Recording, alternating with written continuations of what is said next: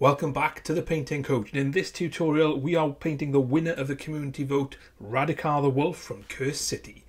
If this is your first time on the channel or you haven't already done so and you want to learn how to paint your Warhammer minis, pick up loads of cool tips and tricks, as well as find out about a range of other models, then please consider subscribing and don't forget to hit that bell so you're notified of all my latest videos.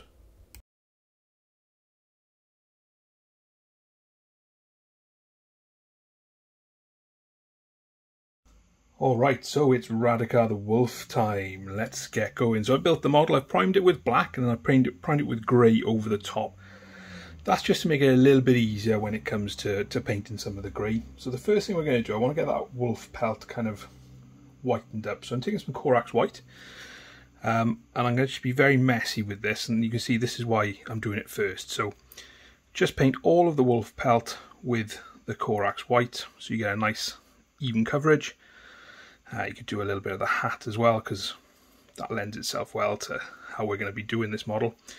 Don't worry if you get it on the skin or anything like that, but just get all the wolf done and we'll come back and we'll move on to the next colours.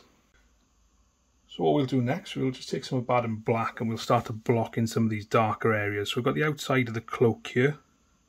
Just be careful when you come up to those bits that you've already finished with that Corax White. Obviously you can see the Corax White has brightened the model up quite a bit there. So we've got the boots as well, and if you're not sure which bits are which, just check the box art. It's fairly straightforward. Let's get that done. We've got this scabbard here as well. I've already painted it because the video didn't record first time round, so that's my bad. But there we are. Get all that done, and then we'll come back and we'll highlight it next. So to start highlighting the black, now there's a couple of black areas. So we've got the boots and we've got the cloak there, but we've also got the scabbard, the beard, and this kind of bit here as well. So different kind of textures. So what I'm going to start off with is doing the boots and the cloak. And the first highlight for this is going to be Stegadon Scale Green. And what we're looking for is we're just looking where that light catches.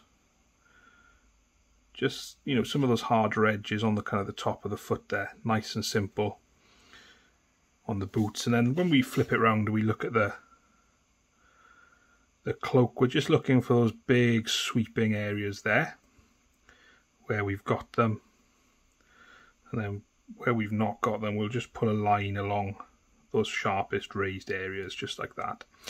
So work your way around, get all that highlighted, and then we'll come back in and we'll do the next little highlight for the boots and the cloak. Once we're happy with that, we're going to take some Thunderhawk Blue. And we're just going to use this on the kind of the most raised areas, the sharpest parts. And make sure when you do paint it on, paint it inside that Stegadon Scale Green. It'll just give you that sharper highlight. And then when it comes to the cloak, if we've got a nice long line like that, we can just run the brush along it, and that gives us a really nice sharp highlight. So get that done all over, make sure you're happy with it, and then we'll come back and we'll do the other black highlights next. The next bit of black, we just want to make it look like there's a different kind of texture. Just going to use some Mechanicus standard grey. So I'm going to use this on the kind of the beard. And don't worry, we'll do proper work on that later. It's just because we've got that paint out. And then also this kind of bit here, we just want to highlight it, but just with a kind of like a stabby stippling type motion. There's not much of it, it's a very small piece, and most of it will be that shiny metal there, but I think it'll just help to highlight it and make it pop. And then also the kind of the handle on the dagger, all I'm going to do is just some horizontal lines like that, just simulating like a tape or wrap or something around there. So that's the black done. We'll jump onto the green next. To base the cloak and the cuff of the jacket, first off we're going to use some Caliban Green, which will cover, you're going to need to use 2 coats on here, so I'm not too concerned about painting over this little design which is going to be gold, but just get that done with the Caliban Green. 2 coats on there, and obviously don't forget to paint the inside of the cloak, so I'll just find the best way to show you that. Just there. So take your time around those bits you've already finished. Get a nice even coat, and then we'll come back and we'll start to highlight it. To highlight the green, we're going to use Warboss Green. It's kind of a less saturated green than perhaps what we'd normally use to highlight something like Caliban Green. And what we're looking to do is just catch those edges where we can, and obviously paint up where we're catching the light there. So work your way around.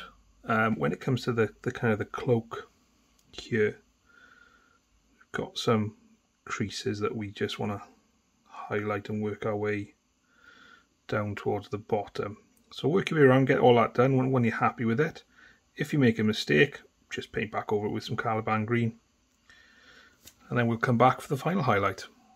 For the last highlight, we're just going to use a little bit of Skarsnik Green, which is a much yellower green. And what we're looking to do is just catch this on the sharpest edges,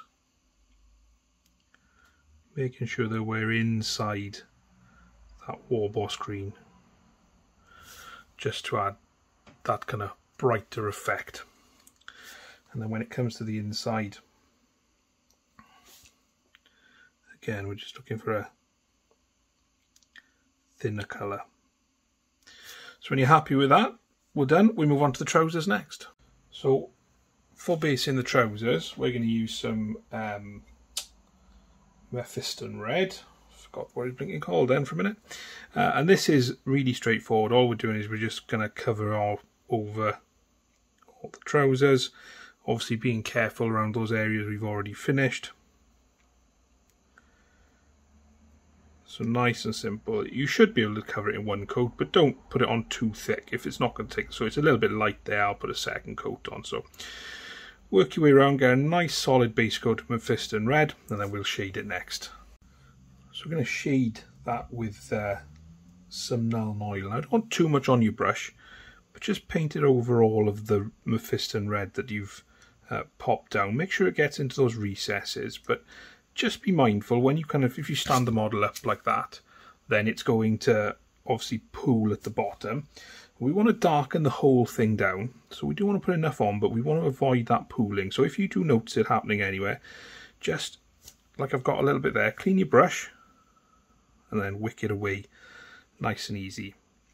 So get that done, let it dry, and then we'll come back and we'll highlight up these trousers. I just will apologies if there's any interference on the sound. It seems like people are using the road outside as a racetrack today, so it's a little bit noisy out there, so apologies for that, but we'll see you for the highlights next. Let's come back and highlight this red then, and we're going to go straight back into Mephiston Red.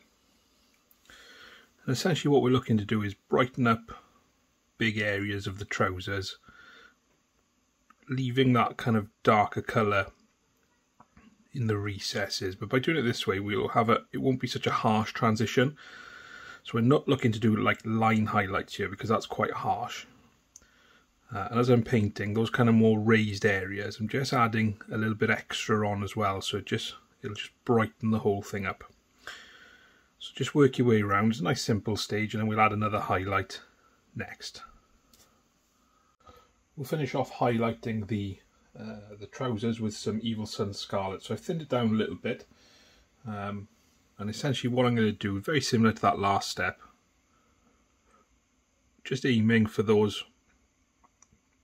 kind of raised creases, shooting for the middle really. And what you'll find is that when it dries, it'll blend in quite nicely with what's underneath to get you a as natural as possible fold without doing a lot of blending. So have a look at that, let it dry, and then when we come back we might add just a tiny little extreme highlight to make it pop.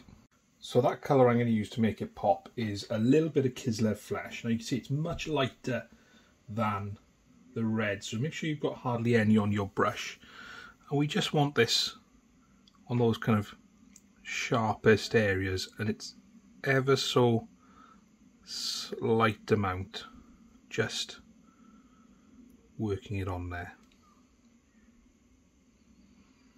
And if you put too much on, or you feel that it's too much, you can just go back to that Evil Sunz Scarlet and just paint over it or thin it down. Now whilst we've got the Kislev Flesh, the other thing I want to do is I want to paint all the skin. So we'll do the skin next. So you can see it's quite thin, it's not covering very well, but 2 coats of this Kislev Flesh should go over that skin fairly nicely. If you need a 3rd coat, then just go ahead and do the 3rd coat. Just be careful around these areas we've already finished, and then we'll get to work on the skin in earnest in the next stage. Once you've got that base of Kislev Flesh, you just want to take some Flayed One Flesh and basically just paint this over all the raised areas. Now don't worry if you get some of it into the recesses, that's fine. Well, we just want to get a nice even coverage using the Flayed One Flesh. So it should cover pretty okay in one coat, but if we need another one, just pop it in and then we'll come back and we'll shade it down next. The colour I'm going to use to shade the skin is Athonian Camoshade, but I'm not going to use it to flood the mini. What I'm looking to do is just tint the skin using the Athonian Camoshade, and you can see there it just gives it a kind of greeny tinge, and that's what we want, because if you look at the box art, obviously Radukar's an undead vampire, so he's not exactly the picture of health when it comes to his skin colour. It's quite pallid, and I'll show you how to do that next as we work our way around. I just want to use this Athonian Camoshade to kind of just make some definition and define some points before I come back in and brighten it up. When that's dry, we're just going to jump back to this Kislev Flesh, not Kislev, sorry, the Flayed One Flesh, and just to pick up those kind of most raised areas again, just to keep adding that texture to the skin. And on the face as well, it's a bit difficult to show on cam. Make sure we're in focus. So get that done, and then we'll come back and we'll continue the highlighting in the next step. So the colour we're going to use for those final highlights is Pallid Wych Flesh. So make sure you've got a good point on your brush. What we're looking to do, just catch those most raised areas there on things like the hand,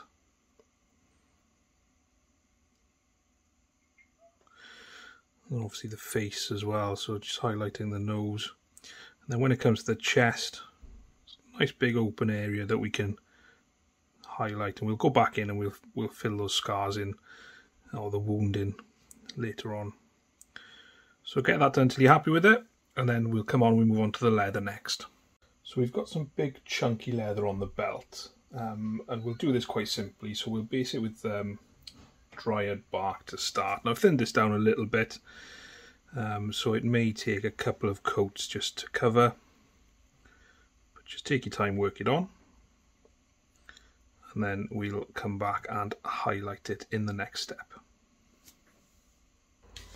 To highlight this leather, I'm going to take some Gorthor Brown, so I've got it there on the palette, and what I'm looking to do is I'm just looking for these kind of edges, and I'm just stippling the Gorthor Brown on, because this is kind of like in my mind, it's kind of like an older leather, so it's not going to be sharp highlights, it's going to be quite worn. So do that all over. And then what I'm going to do is, if you have a look at the palette, I'm going to take this Pallid Wych Flesh, and I'm going to just take some and just mix up a lighter tone of that Gorthor Brown. Again, make sure you haven't got too much on your brush, and I'm just going to give an additional highlight, stippling this kind of lighter colour on there, just like that, on the kind of the more prominent edges, and that'll give you a nice worn leather look.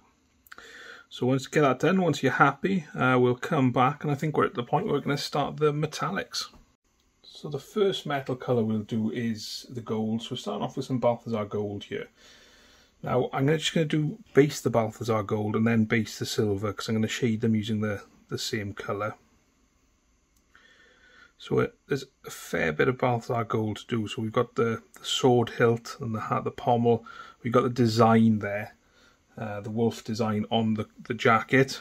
Now we've also got this bit here on the belt. So if you're not sure, just check the box art and then copy that, and that should make sure you get everything. So we've got the bits on this dagger here as well. We've got that design on the chest to do. So work your way around, get it done, get it nice and base coated, and then when we come back, we'll make a start on the silver. For the silver, we'll just use some iron hand steel, and what we're going to do with this, we're going to paint the sword. So again, nice even coverage there, and then we've also got these kind of bits of armour underneath. So just take your time, be careful not to make any mistakes over anything you've already finished, and then we'll come back and we will shade all of those metallics.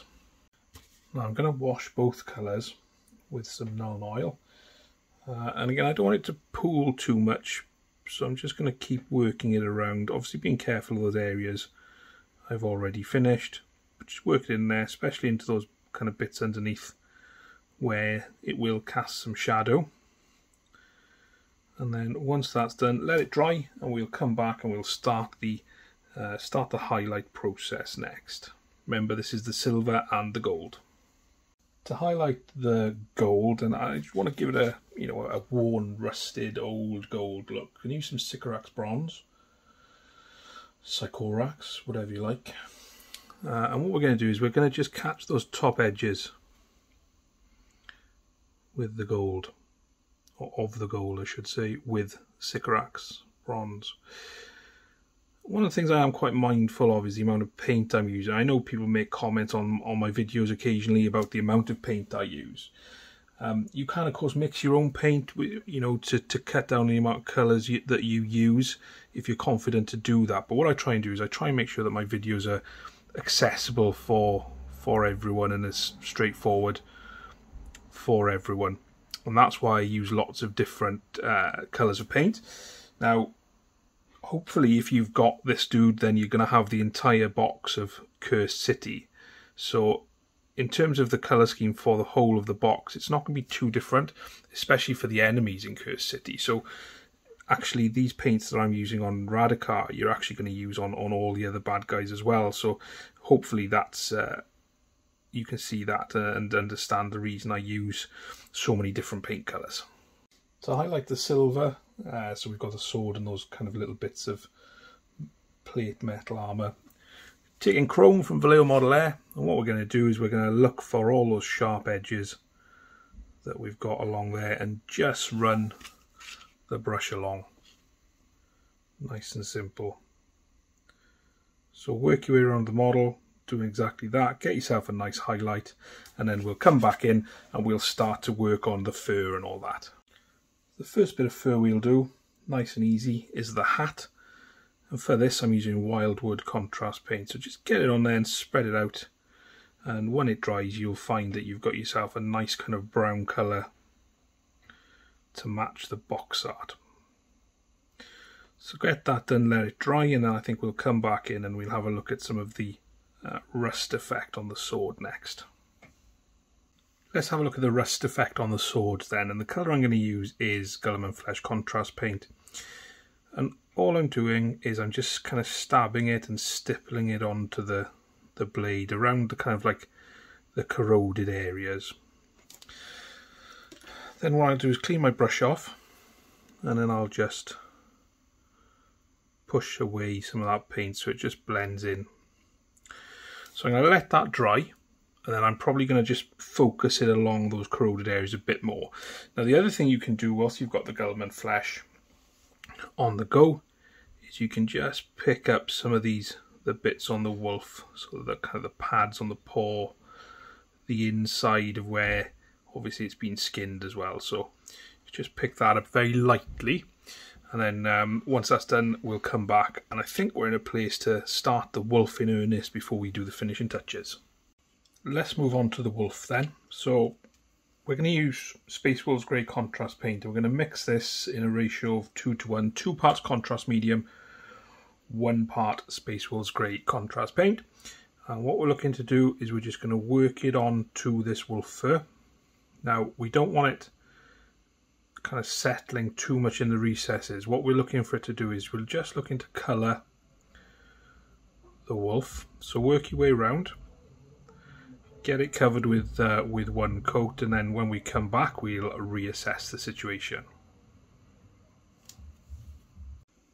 As that starts to dry, we can have a look at where we want to kind of reinforce this. So using the same mix of contrast and Space Wolves Grey, there's things like we want to, down the kind of the snout there, we want to add that shadow, make sure it works its way into the eyes, the nose a little bit as well. And when it dries, it'll blend in quite nicely, which is what we want. And the other place we want to have an effect, if you look at the box, or if you look at the art, the kind of the spine of the wolf rather is a bit darker. So just want to use the Space Wolves Grey in there just to kind of enhance that a little bit. And again, it'll blend down. So work your way around doing that, and then we'll come back and we'll start to lighten that up again. Alright, so we're into the home stretch a little bit now. We're not too far away. So I'm going back to Corax White.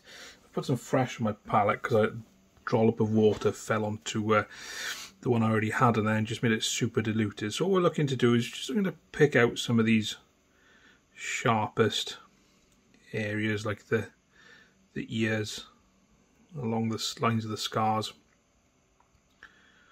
We'll paint them kind of last as well, down the snout here. As for how I painted the nose, that's just Abaddon Black with a little bit of Mechanicus grey. So just working your way around the wolf fur, just adding some colour, and then when it comes to the bits of fur, just try and catch as many as you can. Now if you don't want to do it this way, if you don't want to do it just with the brush like this, then you can just give it a light dry brush, which will be a lot quicker, but you may end up with just kind of like a bit more texture that you don't really want on there. So work your way around, get all that done, and we come back with the final highlight, and we'll start to do the preparation work for all the kind of red bits as well. So same tactics again, excuse me, except this time we're using white scar. We want to paint inside any scarring. So we've got this on the wolf, and we've got the bits on the chest as well. And then what we want to do is we want to look and catch those kind of most raised parts of the wolf, just to get a nice highlight. So we've got the ears, we've got the bits of fur that kind of go off around the model. So just work your way around, get all that done. And the other thing to do as well is to get this white scar into the eyes of Radukar. Now, I'm going to try and do this on camera. It's always very difficult. So there's one. I've got some on the hat, which I'll need to go and tidy up. But I'll do the other one off cam, and then when we come back, we'll put the red into there. So the colour we're going to use for all this is Carrobourg Crimson.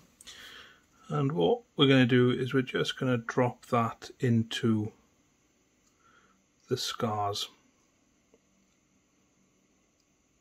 So nice and easy. As that dries, it should give you some of that, some of the effect that you can see on the box art, where it's a little bit lighter in the middle. I'm going to do the same thing for the eyes, which again I'm going to try and show you on camera, but it could be difficult. So I'm just going to paint those eyes with the Carrobourg Crimson, let that dry, and I might dot the white. I'm just going to make sure to do these with